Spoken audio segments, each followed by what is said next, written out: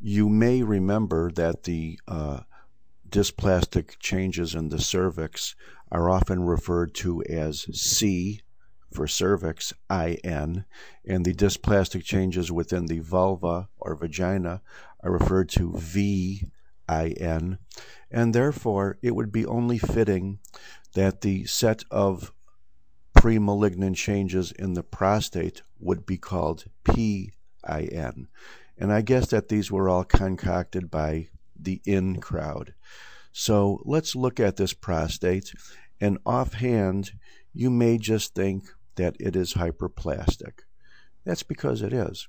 However, the degree of hyperplasia is a little more than usual, and I will describe a couple of features in which are present that you would think that not only is this hyperplasia, but there are some features that make it atypical, and therefore you might call this intraepithelial neoplasm.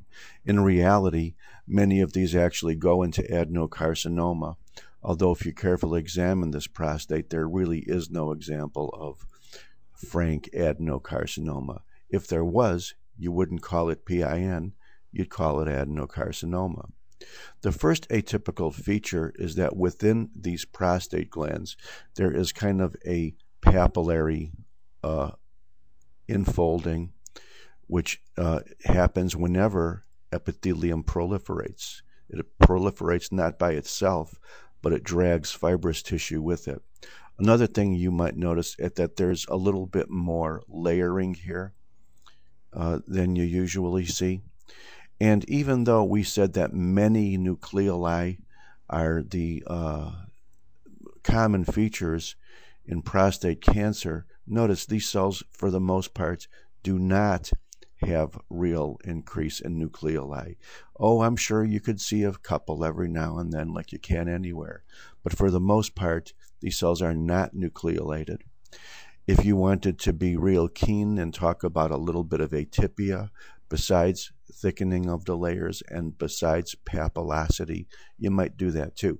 But you could imagine that if these changes were all severe, you would call this high-grade PIN, or maybe PIN3. And if they were mild, you would call them low-grade PIN, or let's say PIN1.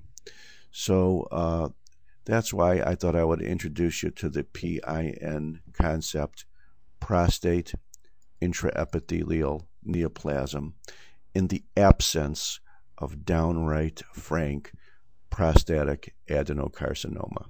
Think of it as atypical hyperplasia. Thank you very much.